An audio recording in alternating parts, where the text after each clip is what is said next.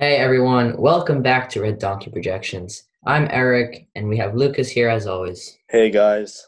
So today, what we're going to be talking about is the best case scenario for that the Democrats have in the 2020 Senate elections. So let's get right into it.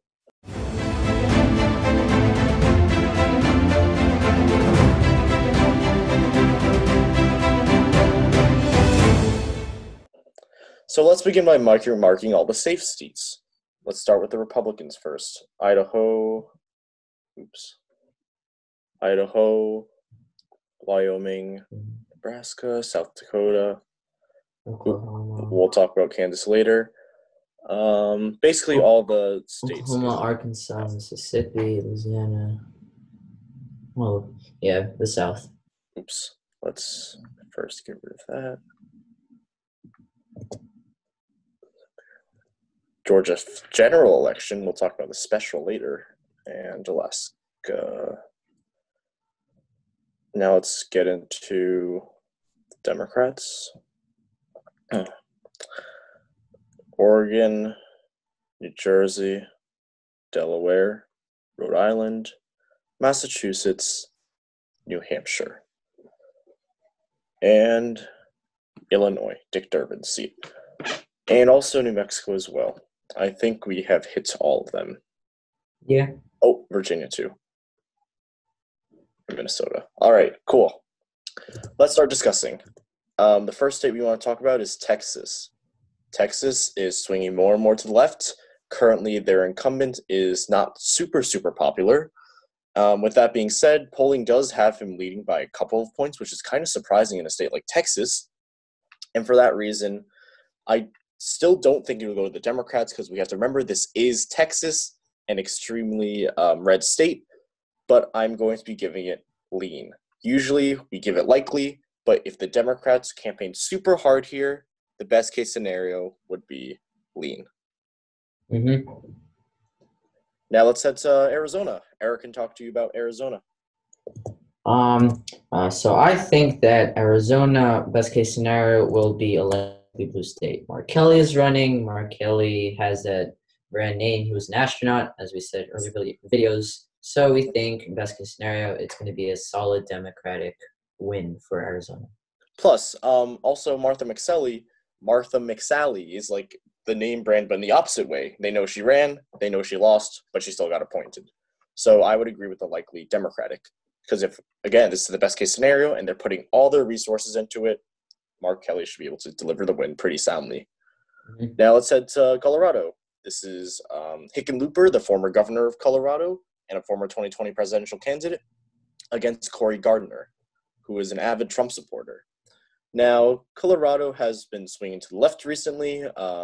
We've seen in the most recent elections, the Democrats have been carrying it pretty well in the presidential elections.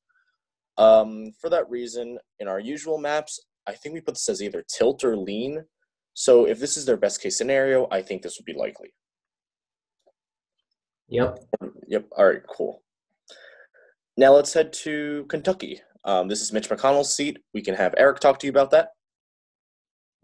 Yeah, so as Lucas said, Mitch McConnell, the Senate Majority Leader, is from Kentucky. So that is a huge incumbency advantage considering he's the Majority Leader over all of the United States Senate. Yes. Even in the Democratic state's best case scenario, I think it's still going to be a red state. Yeah, but then I do agree with that part, but I also do think that we got to remember that this is Mitch McConnell. He's the second most disapproved of senator in the United States. So, yes, I agree with it going red. Do I agree with it being likely? No. We put him as likely in our usual projections, but if this is their best case scenario, I put this as a lean. All right. Now let's head to Michigan. Michigan is John James versus Gary Peters. John James is this brand name person who ran in 2018 for the Michigan Senate seat. He's running again for the other Senate seat now. However, polling does have Peters up by a comfortable margin. Many news sources put this as a lean margin. If this is their best case scenario, I think it's a likely margin. What do you think on that? Yep, I agree with that, especially for best case scenario. Democrats usually contain Michigan very well, so Michigan should not be a problem for them. Likely is a good categorization. All right, let's head to Alabama now. Now, Eric can explain the Democrats' seat in Alabama. This is currently held by Democrat Doug Jones. Yeah, so this was a huge shock to everyone, the fact that a Democratic senator was able to win in the Deep South. Although this managed to happen, even in the Democrats' best scenario, Beto O'Rourke in Texas similarly tried to run against Ted Cruz, and he still lost in this day and age. I think the same applies to Alabama. But if this is the Democrats' best case scenario, I might give it a lean red. Interesting. All right. So this is either going to be Doug Jones is either running against former Attorney General Jeff Sessions or Tommy Tuberville, who was a football coach. You know, I think in our regular projections we put this as a lean Democratic or either likely. So I am either thinking tilt or toss up because currently the Democrats are pouring in a lot of money for Doug Jones, and if everything else goes right, then because remember this is best case scenario. If everything goes right for the Democrats, That's right. I think it can go either way. So I think it's a pure toss up. What do you think about that? Now that I think about it, if you put it in that perspective, I come to agree with you. All right. Because if you're saying they're pouring a lot of money for him, and in this case, that could help him a lot. Jones. Mm-hmm. Now let's head to the neighbors in the East. We got Georgia, special election. This is Kelly Loeffler's seat. She recently had the Kelly Loeffler scandal, which is where she was accused of doing insider trading, which means that she got information that allows her to pull stocks out and buy stocks. I think in the Democrats' best case scenario, they want Kelly Loeffler to win. If Kelly Loeffler wins the primary election, then that means that she has this brand name, but it's like scarred almost because of her scandal. And if that happens, then and if the Democrats put up a good person, then that could be a really contested fight. And for that reason, I think I'm going to put Georgia special as toss-up. Pure toss-up, yeah. It's way too close to call. North Carolina. This is Tillis' seat, Tillis versus Cunningham. Currently, Cunningham is leading by quite a bit. Cunningham isn't the incumbent. Tillis currently is the incumbent right now, so this is potentially a pickup. I would actually put this one as lean Democratic, considering he's already currently up 8 points, give or take. If this is the Democrats' best case scenario and they're putting all the money in and helping them out as soon as possible, everything they can do, it'd be lean. Usually I put this as tilt, but best case scenario, it's lean. I was actually studying a map of North Carolina for the Senate, and most of the votes, and probably the reason why they're leading without best case scenario, is because of their districts that are located up north, that border Virginia, which is a blue state. Interesting. And we do put Virginia currently as a safe state, so that might be a reason why. Let's head to Kansas now. Kansas is currently held by it's going to be an open seat actually. The incumbent is retiring. It's going to be Chris Kobach running against Laura Kelly. Now the issue with Chris Kobach is he's incredibly unpopular. He used to be the Secretary of State of Kansas. He made many controversial laws and people don't really like him that much. And for that reason, I think this is a tilt-y state. Usually it goes lean Democratic or even lean Republican or even tilt Republican. If this is their best case scenario and everything goes right and people don't like Chris Kobach, then it goes to the Democrats.